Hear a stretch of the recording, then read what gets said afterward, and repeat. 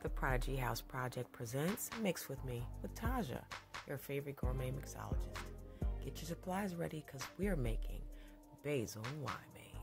That's right, it's limeade and it's basil. We got some basil from our garden and used it in our drink.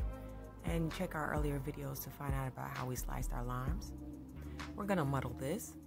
We're gonna muddle about 5 leaves of basil and about 3 wedges of lime until we get it gets nice and juicy and sloshy in there. And then we're going to add some sweetener. I like it sweet, so I added some pure cane sugar. And you're gonna muddle it again so that mix all of the flavors along with the sugar. Add ice, water, and your preferred alcohol. Shake and pour the entire contents into a glass. Now this drink gets better with time as it sits, so the basil starts to infuse and the drink is stronger. Don't forget to like, share, and subscribe.